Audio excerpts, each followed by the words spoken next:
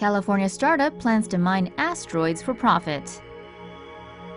A startup company from Silicon Valley, California, recently announced that it plans on launching a precursor mission in 2017 and will commence its first full-blown asteroid mining mission by 2020.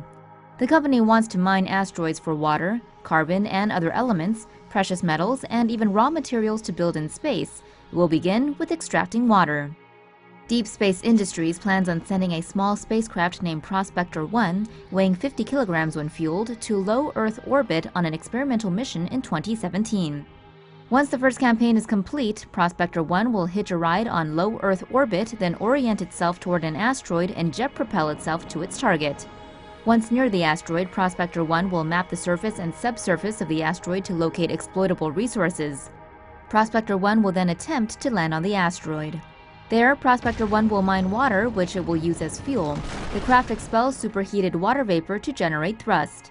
Asteroids will be selected by a group of experts. If successful, the first mission will pave the way for future spacecrafts to use asteroid water as refueling stations.